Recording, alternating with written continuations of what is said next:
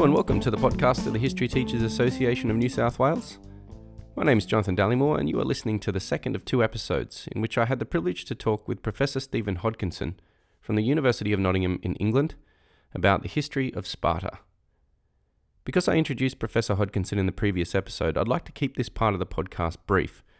But before I begin, I'd like to thank Stephen for making time for this during his recent trip to Australia. And I'd also like to thank Academy Travel for sponsoring his visit. Without their support, it'd be very difficult for HTA New South Wales to get international speakers of this calibre. And I'd like to recognise their contribution here to the history teaching community of New South Wales and beyond. Lastly, just before I begin the interview, Stephen is gathering evidence for an impact case study that is currently underway at his former university in Nottingham, and he's asking for teachers who have used his publications to provide a brief statement of how his work has helped to teaching and also the learning of their students. If you'd like to contribute, I'm going to provide the details of how you can make a submission at the end of this interview. If you have benefited from Stephen's research, as I know many teachers in Australia have, can I encourage you to take the time to make a submission as a small gesture of your appreciation for his research in this area. As always, thank you for joining us on the podcast, and I hope you enjoy this second interview with Stephen Hodkinson. Hi Stephen, welcome back. It's good to be back. Last episode, we were talking a lot about particular aspects of Sparta. So we covered things like the military, we covered the role of Spartan women, helots, and so on. I wondered if you could start this episode by giving us your summary of Spartan society that is not the mirage according to you. Well, Sparta is a society that has a large territory occupying the whole southern half of the peninsula of the Peloponnese. The people we call the Spartans, the Spartiates, the ruling group, all live in Sparta itself, sharing a common lifestyle. In the rest of Spartan territory, there are the Peroikoi, who live in communities scattered around the territory. They're free men, communities like any other Greek city-state. And then the helots, they farm all the lands. And there are also a certain number of helots who are in personal service to the Spartans, who work in Spartan households, who act as batmen, personal attendants. When Spartans go out on campaign, they carry all the equipment for the Spartan soldiers. Now, let's focus in on Spartiate society, that of the elite group. As I mentioned in the last episode, there is this common lifestyle, which is similar for both rich and poor, and that's the key to the unity of the Spartiates. But it's quite a diverse lifestyle. Lots of time for private leisure. Spartans are able to engage in all the range of leisure pursuits that elite Greeks in other states would engage in. And Spartan women participate in this lifestyle to a certain extent. The girls have their outdoors upbringing, training in running and wrestling and so on. They have a crucial role as mothers in reproducing the Spartan population, and they effectively have control of the households. And so women are highly regarded in Sparta and play a critical role. And as I mentioned, they're major landowners and therefore a significant force in the society. And so overall, we can imagine that Spartan lifestyle is although it's very group-centered, it's not totally controlled in a micromanaged way. And it would have been regarded and was regarded by many Greeks elsewhere as an ideal lifestyle, where the citizens didn't have to work for their living and could spend their time on their private affairs and their public duties. And the only other thing I would say is that in balancing the public and the private elements, the ancient sources coming from outside focus very much on the civic duties that the Spartans have to perform, including the military duties. But recent research has shown how important private wealth and property were, and how Spartan families had the same interests as Greeks in other cities about becoming wealthy, getting on, enabling their children to make advantageous marriages and the like. And that this is what leads to the ultimate collapse of the Spartan system in the early 4th centuries. The principle is that every Spartan has enough land to be able to live a life of leisure with the produce being supplied by the helots. But there's evidence for increasing concentration of land in a few hands, rich marrying rich and the poor getting pushed out.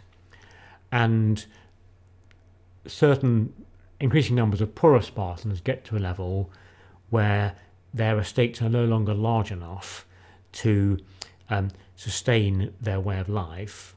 And in particular, a crucial criterion for being a citizen is being able to provide a fixed monthly amount of produce to the common messes, the Syssitia, in which they ate their evening meal.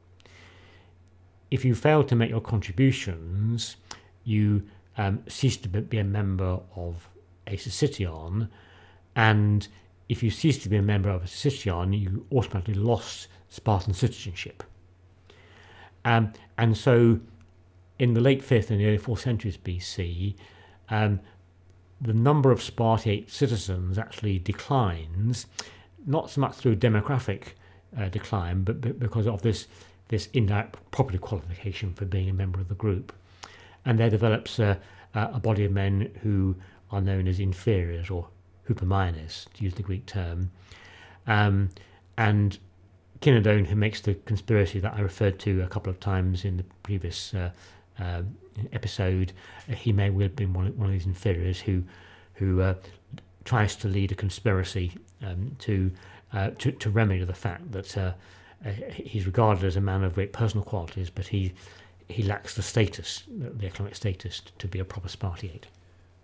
One thing we didn't get a chance to discuss specifically, I know you brought it up a few times in the last episode, but we didn't really get a chance to discuss it as a distinct issue, is the role of archaeology in our understanding of Sparta. And you refer a lot to the literary texts, and obviously they're crucial to our understanding, but you did mention a few times archaeology, so I wonder if you could just give us a bit of a sort of snapshot of what archaeology's done to our understanding of Sparta. Well, the contribution of archaeology has been limited by several factors. First of all, the Spartans themselves didn't build many grandiose monuments. Thucydides says in Book 1 of his history that if future generations viewed the ruins of Sparta, they wouldn't realise how powerful Sparta was because of the comparative paucity of grandiose monuments. And he says that, in contrast, if you viewed the ruins of Athens, you'd think Athens was far greater than it really was. So there's that limitation. Also the fact that Sparta itself was ransacked and destroyed by in late antiquity, in the 6th century BC, by Slavic invasions, and the site was deserted. And then when the new city of Sparta was built in 1834, following Greek independence, it was partly built over the ancient city, particularly over the southern part of the ancient city. So for all these reasons, the amount of Spartan archaeology has been quite limited. However, there has been quite a lot of work done on Spartan sanctuaries.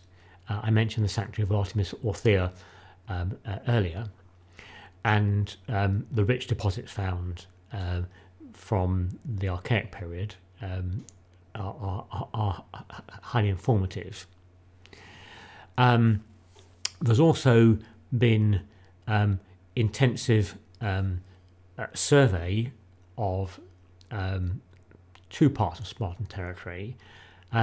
This is an intensive survey, involves teams of field walkers walking systematically across blocks of rural territory and looking for mainly potsherds, but any artefact in principle that has been brought up to the surface by modern deep ploughing of the land.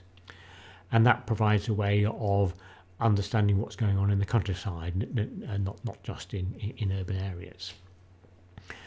And there have been two surveys in particular. One, the Laconia survey, which surveyed an area quite close to Sparta itself, to the east and slightly to the north of Sparta, and that was led by my Nottingham colleague Bill Cavanagh, working with the British School at Athens. And then an American survey, the Pylos Regional Archaeological Project, in which I took part myself in one of the seasons of their work, right out in the most extreme part, western part of Spartan territory, near the Mycenaean site of Pylos. And what was interesting about these two surveys is that they produced remarkably different results. The pattern of human activity, as found by scatters of potsherds in the landscape, in the Laconia survey area, there were small scatters dispersed around much of the 70 square kilometres that the survey area covered. And the archaeologists interpreted this as there being many small settlements, individual farmsteads, small hamlets, perhaps occasional villas, and lots of shrines around. In contrast, in the Pylos area, there were relatively few sherd scatters found for the Archaic and Classical periods, but they tended to be much more concentrated. In fact, one sherd scatter was covered in the Classical period area between 15 and 27 hectares, a really quite large territory, and this was almost certainly quite a sizable village. Now, there is a little bit of uncertainty about who the inhabitants were in these different areas. I myself think that for the most part we're dealing with areas farmed by the Helots, but it can't be excluded that some of the areas there might have been Perioikoi living there. But I think the better interpretation is that this gives evidence for the Helot patterns of habitation, which I mentioned in the earlier episode. Close to Sparta, they're dispersed into small communities, which can be quite easily supervised by Spartiates going out to their estates and farming them.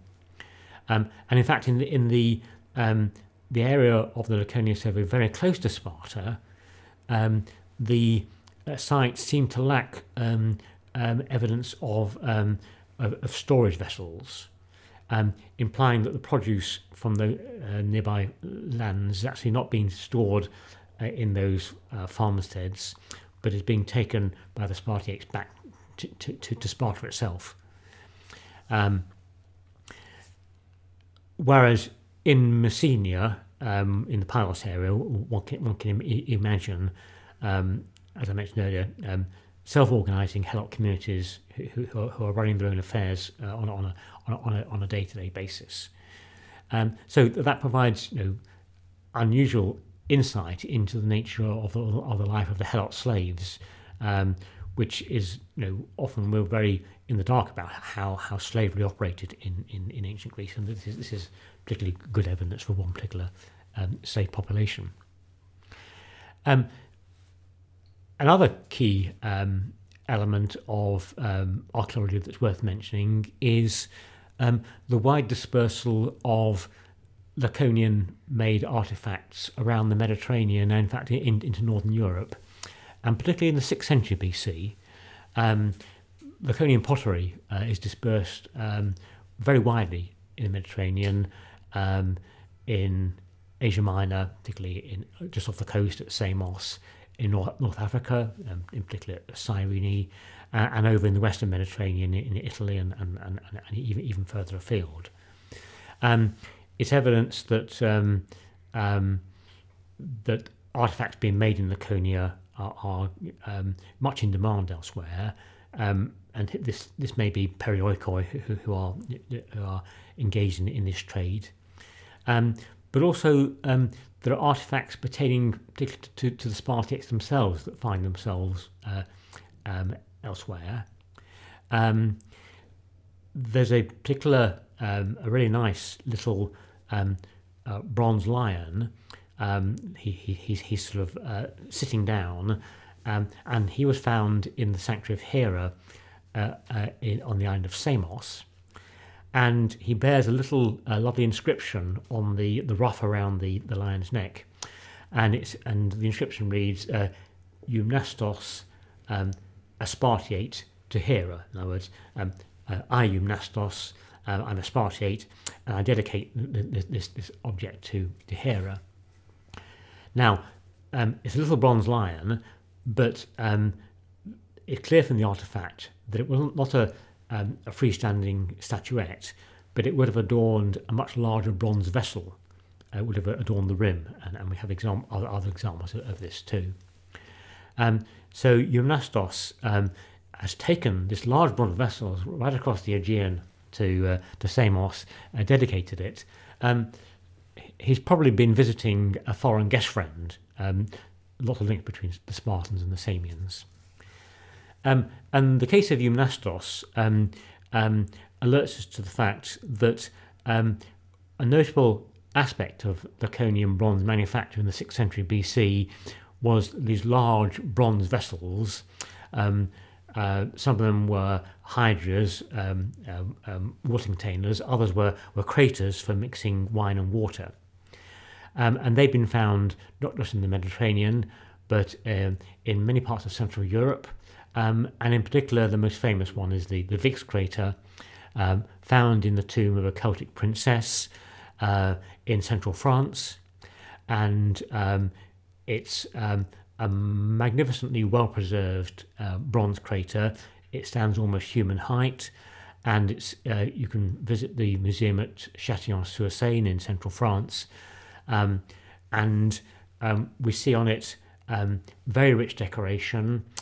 We have bronze hoplite warriors marching around the band just below the rim, but the handles are adorned with snakes sort of curling up and down the handles.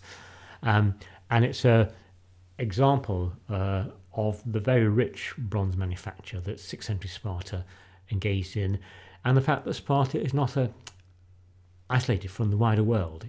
It has links across the Mediterranean and has links up into Central Europe. I'd like to switch over now to talk to you about how Sparta has been appropriated. And we did discuss this at the beginning of last episode, where you sort of talked about the different ways people have represented Sparta over time. But I want to, I guess, focus in more on the contemporary world. And actually, interestingly, I've passed this on to you now, but in 2015, I took a photograph at a big event in Martin Place in Sydney. Actually, I just went along as an observer because I saw this group, presenting some pretty wild ideas, and I like photography, so I thought I'd go along and try to document the event as well as I could. And one of the images that I came away with was a group of about 4 or 5 guys dressed up as what, obviously was attempting to be Spartan warriors, which at the time struck me as a very odd thing to see in Martin Place at a political rally like this. This is a group called Reclaim Australia. It was much about immigration and issues like this. Since talking to you, you sort of put this in much bigger context for me about the uses of Sparta by modern political groups. And I just wondered if you could flesh that out a bit. Yes, you're right. The example of the demonstration in Sydney that you showed me the image of, it rang a lot of bells for images that I've seen in many other parts of the world, in parts of Europe, particularly in Greece with the Golden Dawn movement, who have adopted the Spartans as their ancient model, and they often equate the immigrants into Greece with the Helots, and glorify in the fact that they want to treat immigrants in the same way as the Spartans, treated the Helots very brutally. And Golden Dawn holds rallies annually at Thermopylae, celebrating the macho militaristic aspects of Spartan culture. And there are what's known as the identitarian movements in other parts of Europe, right-wing groups who adopt Spartan symbols, the lambda, the upturned L on the Spartan shields, and Spartan-style helmets. But above all, it's in the United States that we see the most vivid and recurring use of this kind of imagery. And it seems to be very heavily stimulated by the myth of Thermopylae, the self-sacrifice of the 300 Spartans, and above all stimulated by the film 300, Zack Snyder's 2006 film, which was based upon the graphic novel of Frank Miller of 1998. And Miller himself got the idea of writing 300 from the film The 300 Spartans of 1962, the great Hollywood blockbuster. So there's a continuity there, and the continuity of ideas is that the Spartans were willing to sacrifice themselves for freedom, defending Greece from the Persian invasions. And this has been taken up by far-right groups, particularly in the USA, objecting to immigrants coming into the United States and spoiling the white culture that the far-right groups like to defend. And so, at a number of far-right demonstrations, and the most famous here is the protests in the Californian University town of Berkeley in April 2017, where there were counter-demonstrations between far-right groups, a particular group called the Oath Keepers, and anti-fascist groups. And a lot of the far-right groups were wearing Spartan-style helmets, and they were bearing the lambda, and also they were particularly flaunting a phrase, a supposed Spartan phrase, molon labe, which translates roughly as come and take them, which is the phrase supposedly spoken by Leonidas at Thermopylae when King Xerxes allegedly told the Spartans to lay down their arms, come and take them. Now, just to diverge briefly into the historical reality of this phrase, it's very uncertain. It appears only in one late source in Plutarch's Spartan Sayings, and it's not actually a Gerard Butler 300 shouty type response. It's actually part of an exchange of letters between Xerxes and Leonidas. Whether it's authentic or not is very uncertain. It's certainly authentic that the Persians often communicated by letter rather than by verbal messages via heralds, but the Spartans would have been more used to giving verbal responses. But anyway, whether it's authentic or whether it's a later invention, it certainly wasn't never shouted out by Leonidas in a defiant way. But the far right uses the actions of 300 as the ultimate defiant response to an external threat. The far right link it, of course, to the Islamic threat, Islam and the Persians being sort of put together, and the threat of Iran. And it's also been linked in with internal politics too.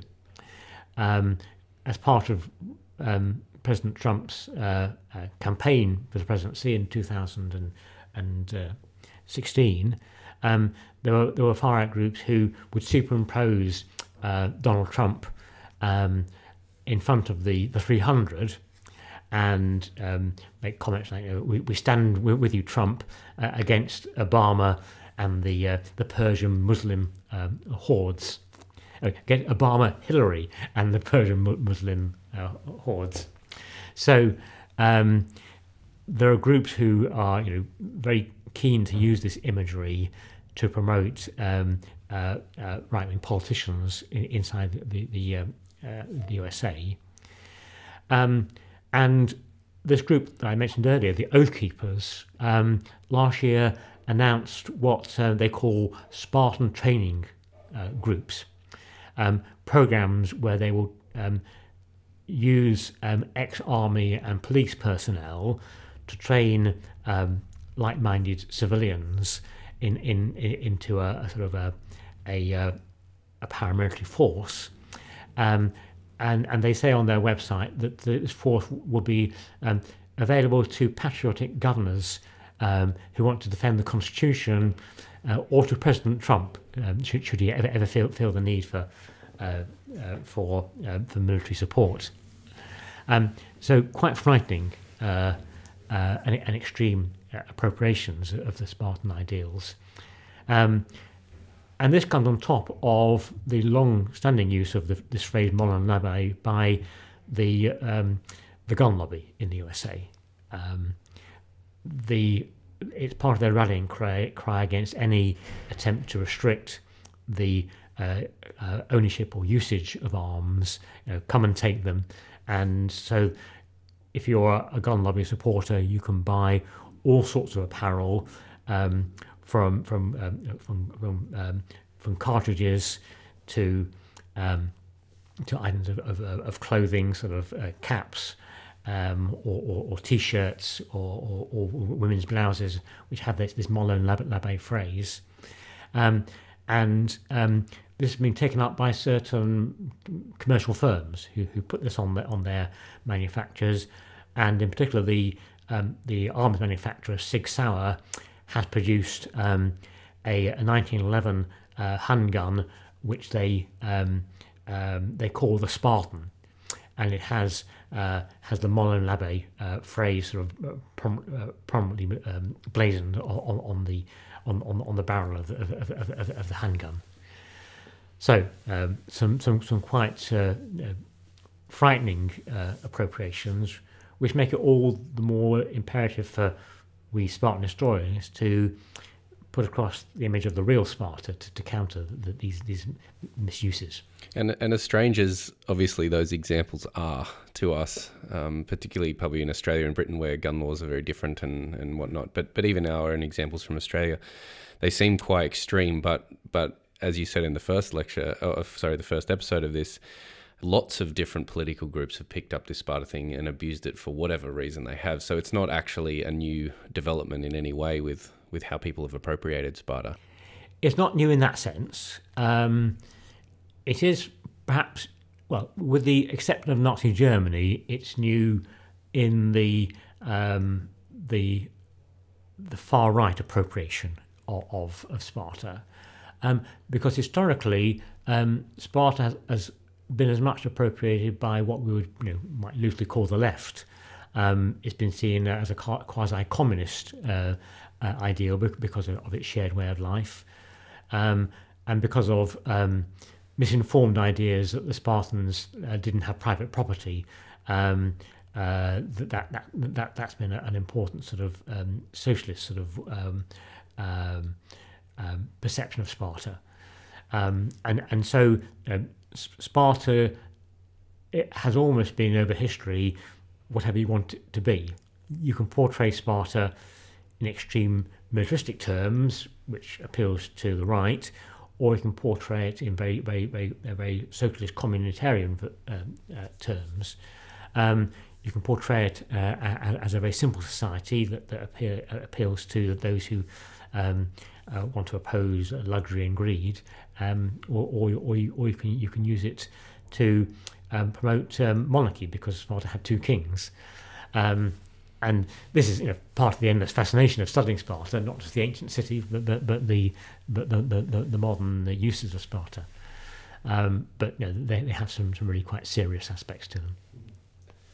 Perhaps we could talk about a positive or a more positive example to finish then, and that is this project the book's called 3, I believe. Ah, yes. Yeah, so the graphic novel that you, I think, were involved with in some sort of consultancy way. Could you just want to tell us about that project? Yes, very gladly. I got the opportunity back in 2013 to be historical consultant to a famous British graphic novelist, Kieran Gillen, who had worked on a wide variety of different kinds of graphic novels, but he had the idea for writing a graphic novel about Sparta.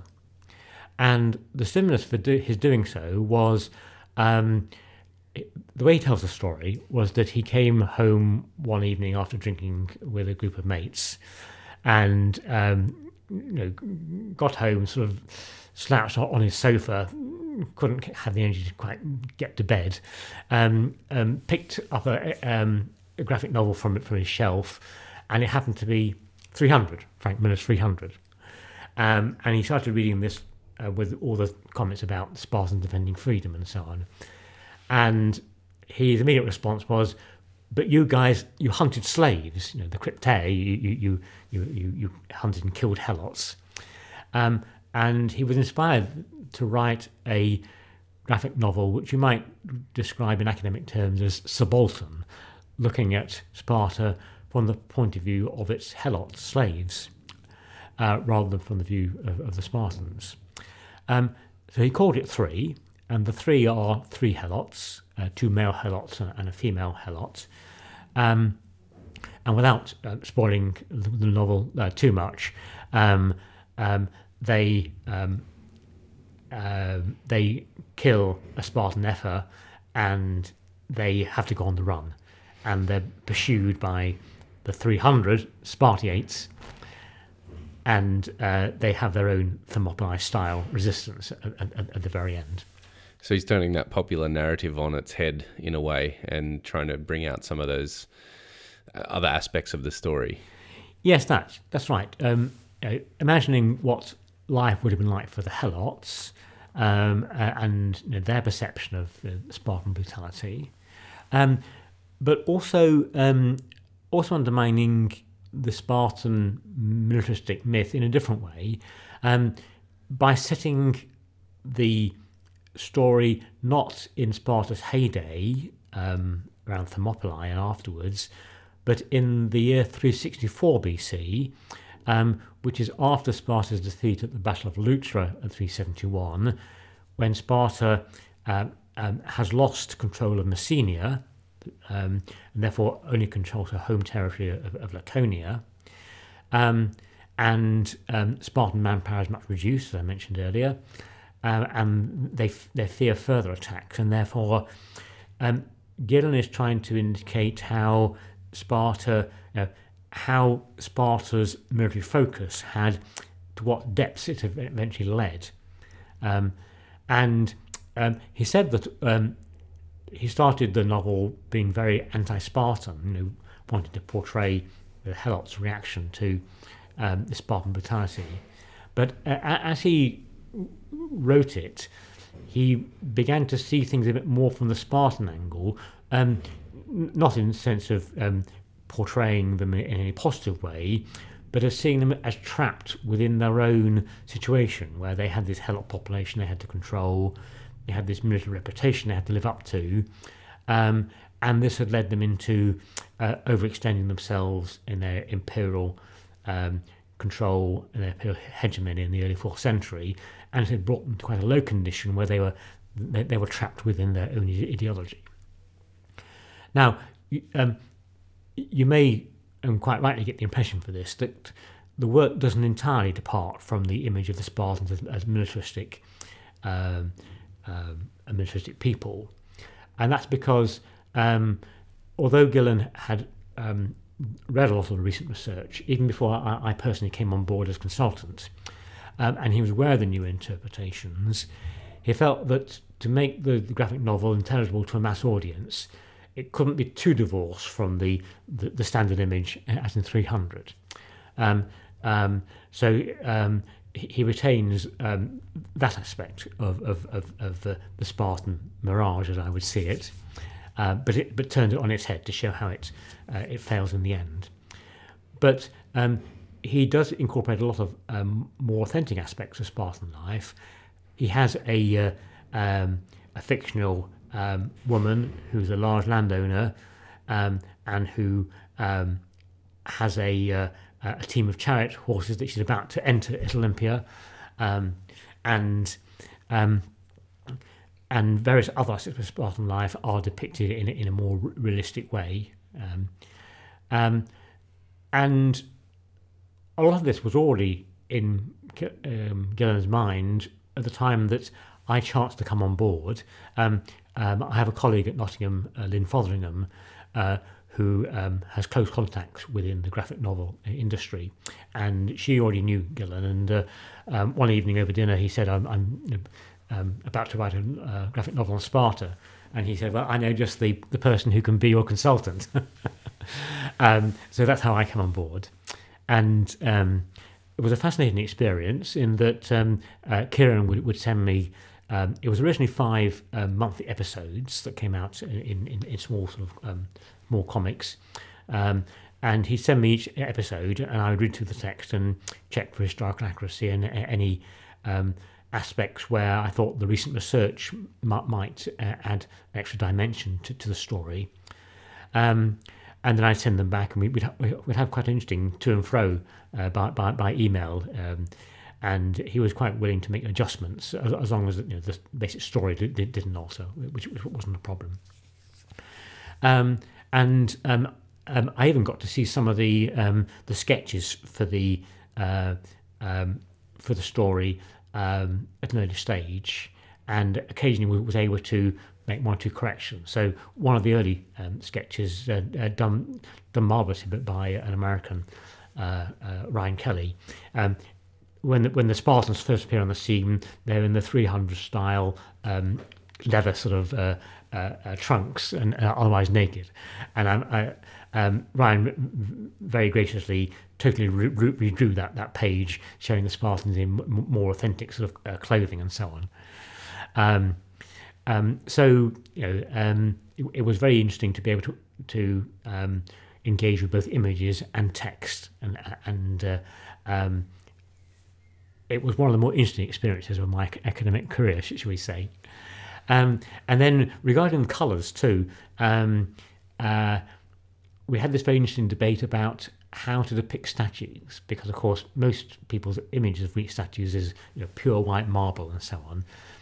The recent research suggests that Greek statues are probably very highly coloured, very gaudy colours, reds and blues and purples and so on. And the colourist, Geordie Belair, she was quite keen to be authentic, but was concerned about possible negative reactions from an audience who wasn't used to sort of seeing colour statues. So we compromised a bit on that. The statues we made mainly largely naked, but in a kind of flesh colour rather than pure white, and with occasional bits of colour for belts and similar apparel. So it was an interesting set of compromises and adjustments that we made to meet both mass expectations, but also to insert some of the historical research. And I think that the slightly coloured statues got some of the more extreme reactions that of all the sort of the reactions. We imagine we might get more reactions from the changes of historical interpretation, but people seem to take those on board quite easily. But the coloured statues were a bit beyond the pale for some people. Stephen, this has been a great conversation again, and I really thank you for coming in and taking the time to talk to us. You've got a couple more weeks in Australia, so wish you all the best for the rest of your stay and the other lectures you're doing. Well, thank you. It's been my pleasure. It's my first visit to Australia. I'm enjoying myself thoroughly, and meeting lots of academic colleagues and getting to know some lovely rural parts of Australia too. So thank you, Jonathan, and it's been my pleasure to do this podcast.